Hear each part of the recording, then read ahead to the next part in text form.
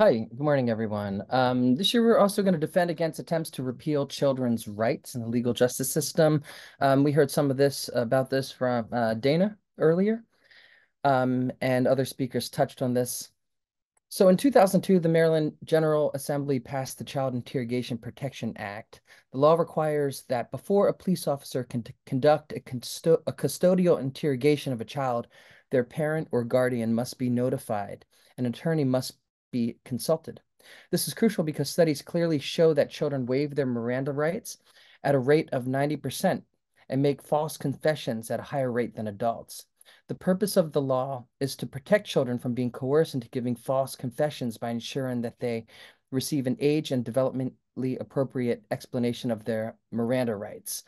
And the Office of the Public Defender has a hotline 24/7 where law enforcement can call and children can speak directly with an attorney at any time during the day or night.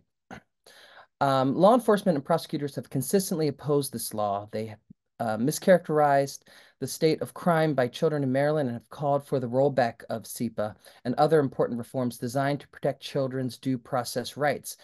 During the 2024 legislative session, we will defend against these attacks and any attempts to repeal or water down the law.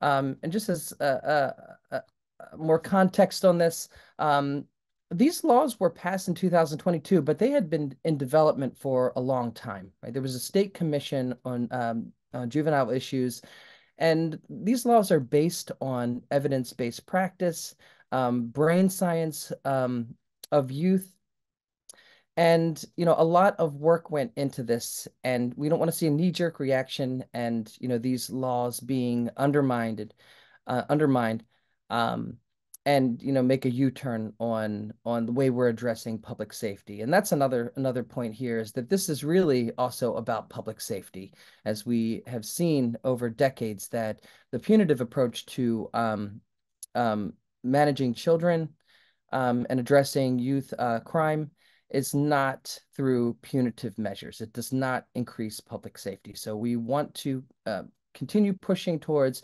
improving the system of care and support for children and keeping these laws in place. Thank you.